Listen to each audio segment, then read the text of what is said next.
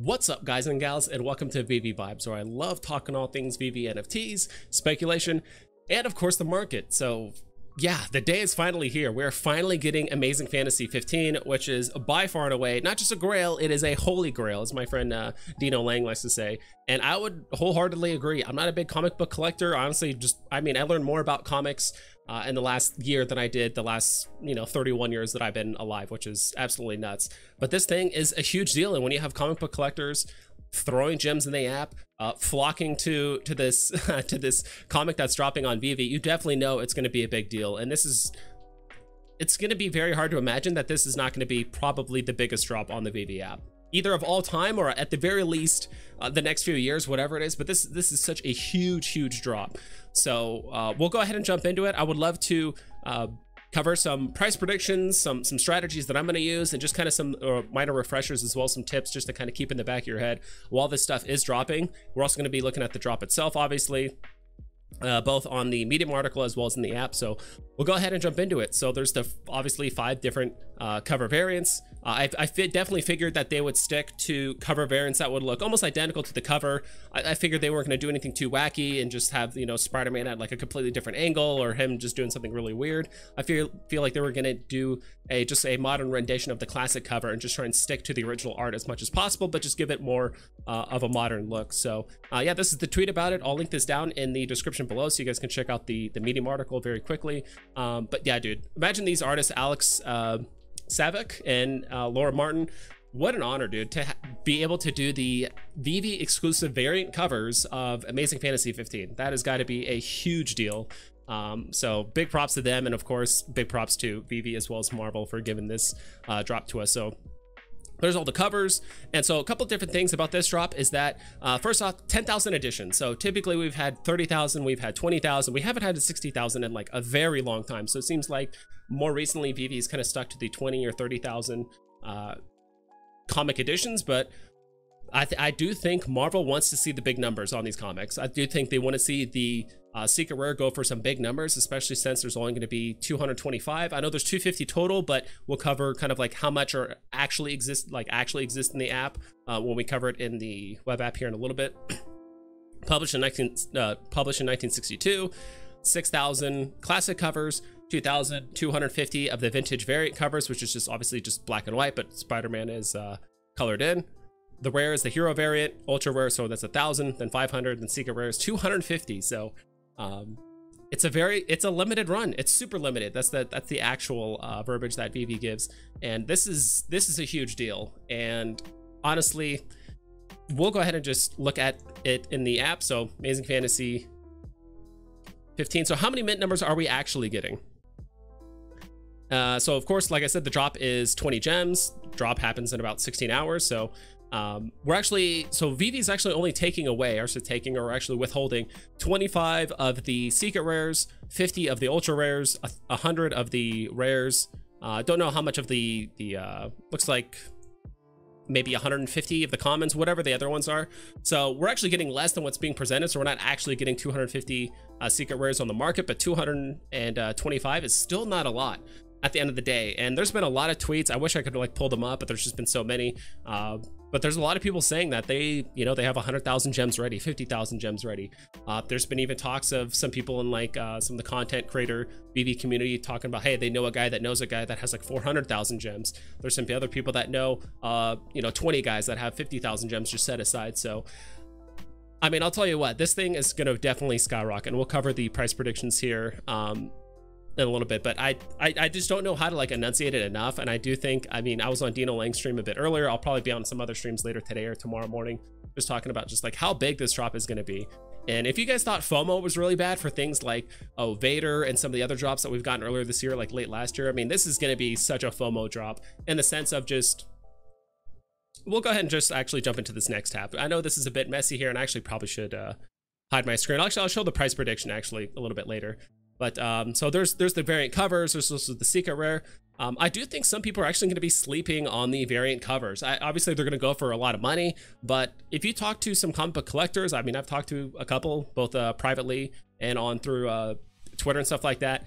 If you like a specific character, or if you like a certain comic book, a lot of times that they won't just get the original cover, they also want to get the variant covers too. So I mean, don't cut like the rare or the secret rare, or not secret rare, but also the ultra rare short either. I do think, even though it's not the classic cover, I do think people are going to be stacking the commons the most, and then people, if a lot of the whales are going to be shooting for the secret rare, obviously. But just a couple things that I kind of wanted to cover here, just as like hints. First off, wait a full second after the timer hits 0. So when you guys see the timer, 3, 2, 1, 0, then you have to wait a full second after it hits 0, because I think it triggers 0 when it goes to like 0.999999 seconds. So it's technically you have to wait a full second.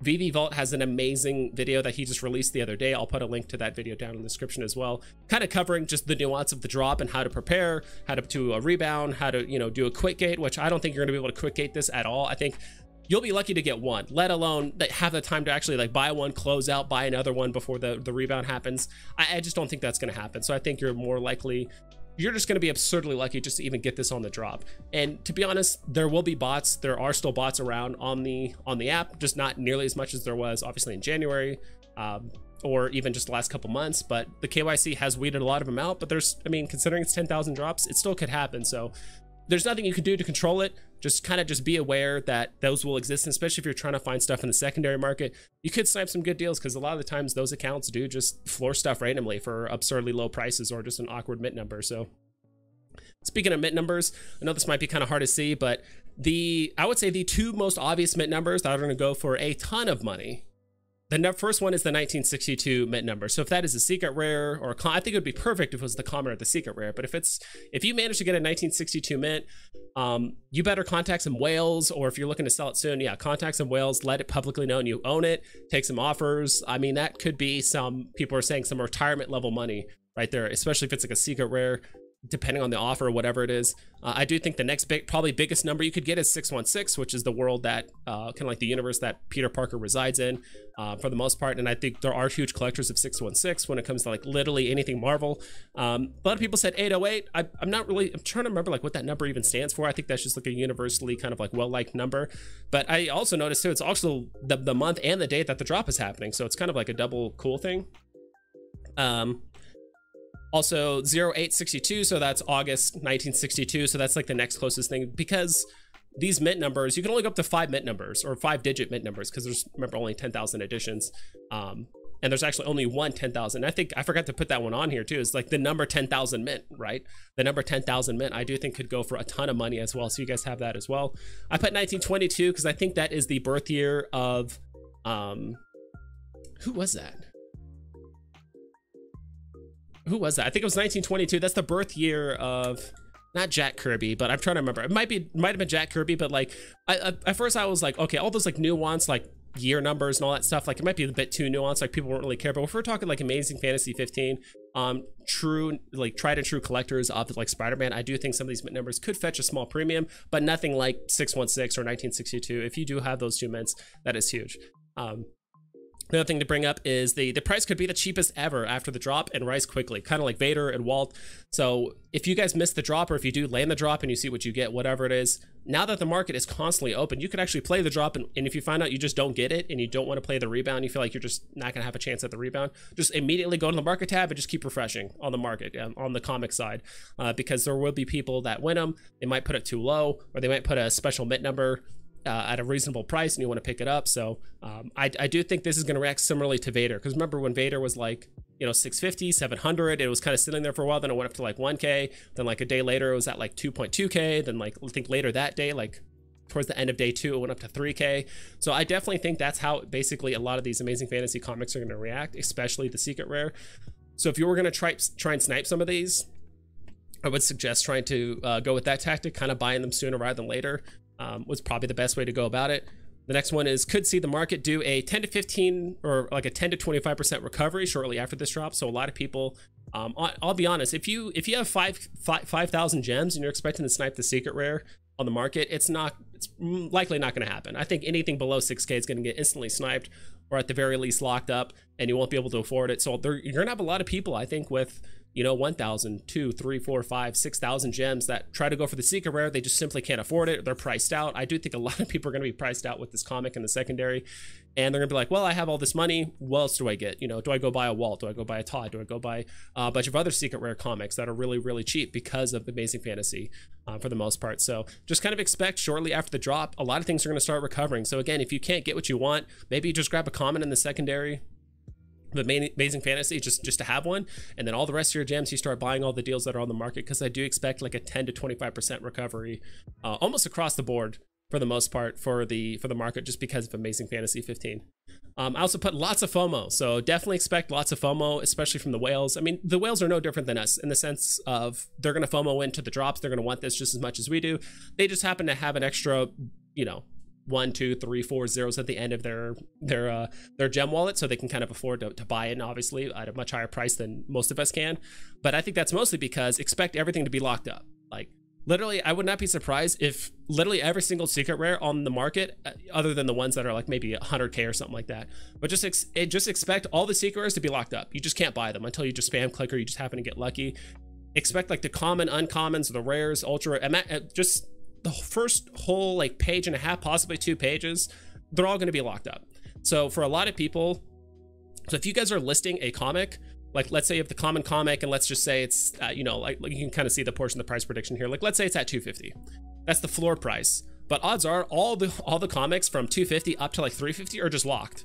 So it might be worthwhile to list yours at like 370, just because you're now kind of putting yourself outside of that locked range, like off the first page or 2 pages, and someone is just gonna buy it. They're like, I don't care, I just want one, I need to buy it right now, because I feel like all the ones that are gonna be locked up are gonna get bought, and then now that page is gonna shift down, I'm gonna miss out more. So just because the floor price of something is 250 doesn't mean you need to list yours at 245 or, you know, 230, whatever. Like list in a way, actually list it higher so people can actually have a chance to buy it. So I think that's another technique to kind of keep an eye out for as well. So I do think everything's going to be locked up. I do think people are going to FOMO in, not because of fear. I don't think people are, you know, afraid of like, you know, I don't think FOMO is going to cause the price to just like artificially pump. Like the obviously the popularity is there, the mint numbers are there, the hype is there, everything is there.